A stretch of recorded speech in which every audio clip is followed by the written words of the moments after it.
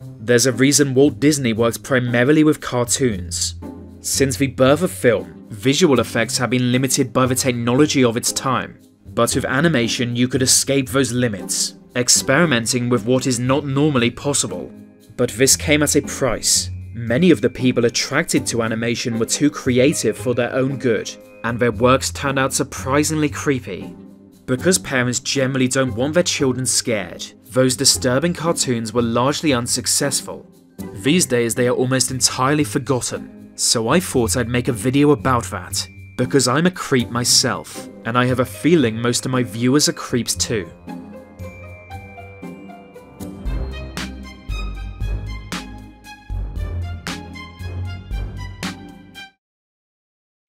One of the cartoons that scared children the most was Cobweb Hotel.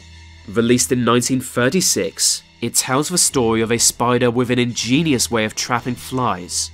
Opening a fake hotel, flies come willingly to stay the night, but once there, the spider traps them in his web.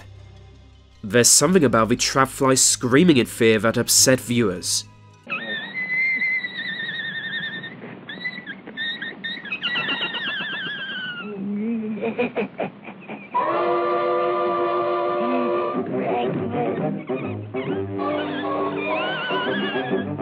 The spider's creepy voice didn't help either, or just the nightmarish nature of the cartoon in general.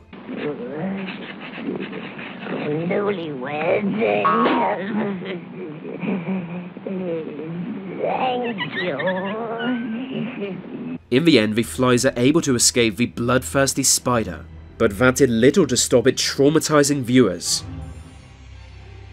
Interestingly, the hotel is said to be on the desk of Dave Fleischer, the cartoon's creator.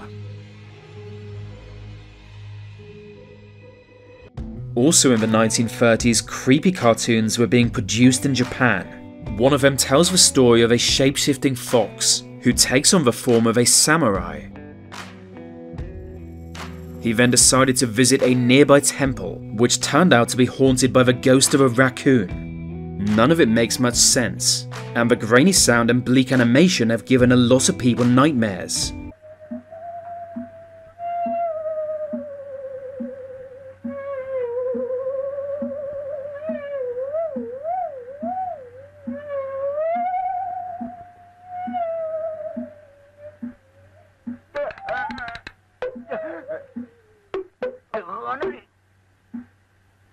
I don't really understand what's going on most of the time. At one point the samurai has a gun, but as you'd expect that doesn't do much to a ghost.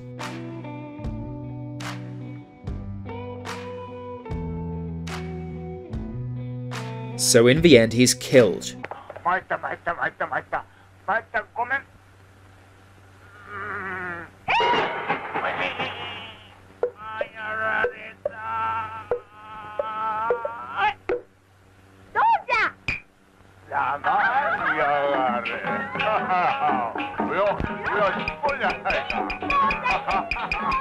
It's very strange, but it is based on traditional folklore, so there's that. And let's be honest, it's still less creepy than a lot of modern Japanese animation. Yet another country to produce creepy cartoons in the 1930s was the Soviet Union. Many were based on old Russian folktales, like this one, which is called The Tale of the Priest and His Workman Boulder. It's unclear when exactly it was made. The husband and wife animation team behind it had to keep stopping and starting, since the 1930s was not an easy time for Soviet media figures. In the end, they somehow finished their dream project, but there was a major problem. Everyone was terrified of it. Considering it tells the story of an evil priest who manipulates a poor worker and is then beaten into a state of insanity, it was always going to be dark, but the animators went overboard and scared everyone. And then a lucky disaster struck. During World War II, when Russia was heavily bombed, fire spread throughout the major cities. This film, like many others, was destroyed as archives burned. To this day, it remains a lost film. What you're seeing now is part of the 4 minutes that survived the fire.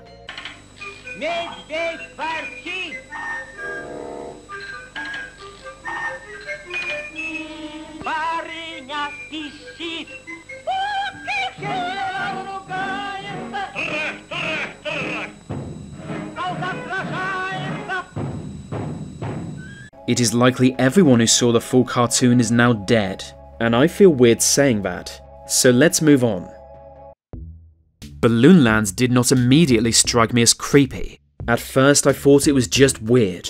A place made entirely of balloons, including the people who live there. So many things in Balloonland look like dicks, but that was probably inevitable. But then somebody shows up who not only is not made of balloon, but actually hates balloons. He is Pincushion Man, a pervert who goes around bursting balloons with giant pins.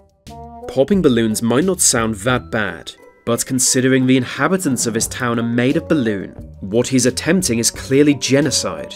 The Pincushion Man! In time, balloon police were able to run him out of town, but by that time Pincushion Man had committed terrible war crimes.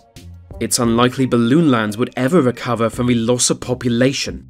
Scenes from the cartoon have since been used in multiple horror movies. To me, Balloonland is more weird than creepy, but to be fair, I'm not a young child. I never was and never will be. Open the gates, I want to come in! Oh, I'd better not. The folks would blow up if I let you in. Nonsense. From the same two brothers who produced Cobweb Hotel, Swing You Sinners is 6 years older. Inspired by the popular song Sing You Sinners, it tells the story of a mischievous dog. First he tries to kidnap a chicken for some reason, but when a police officer turns up he finds refuge in a nearby graveyard. From here it morphs from a normal playful cartoon to a more sinister one. Trapped within the graveyard as if by magic, the tombstones begin to sing to him, threatening that he will never leave.